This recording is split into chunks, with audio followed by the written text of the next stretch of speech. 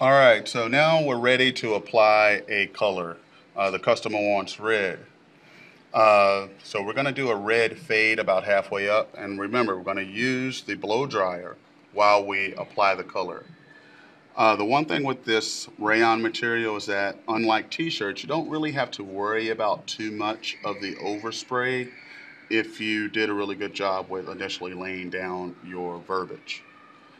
Try not to worry about any other overspray coming off. It actually gives it a little glow, so it's not so bad. Um, so we're going to lightly go into it. Remember, don't point the blow dryer towards your artwork for too long, the surface for too long, because it will melt it.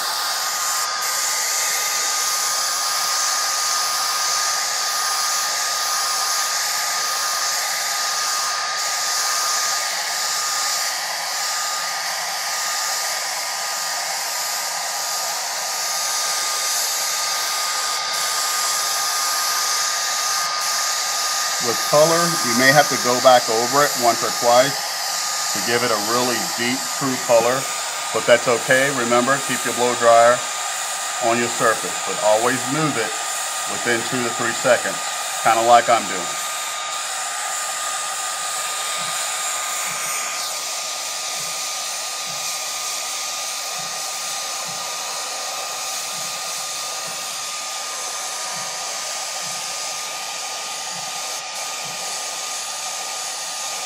Also,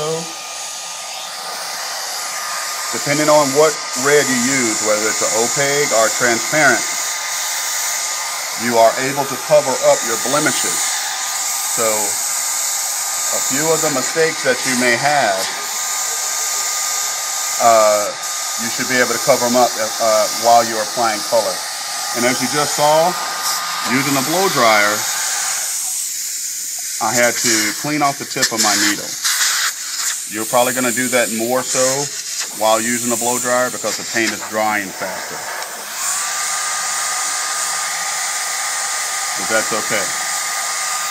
See how I'm holding? I've been doing it for so long, I'm able to kind of airbrush with one hand and dry with the other.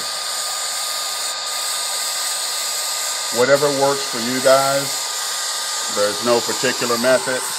When I first started out, I kind of had both my hands together because I wanted to make sure that it was drying the rayon surface while I was working.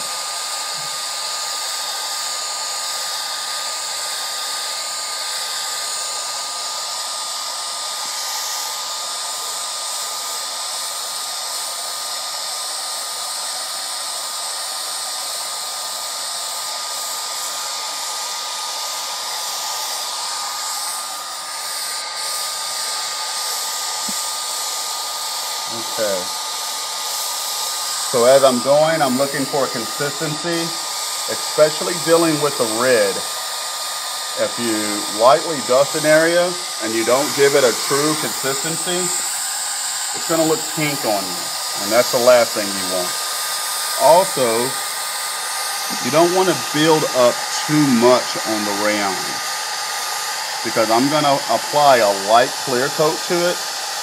The last thing you want is for the paint to appear to chip off the rayon.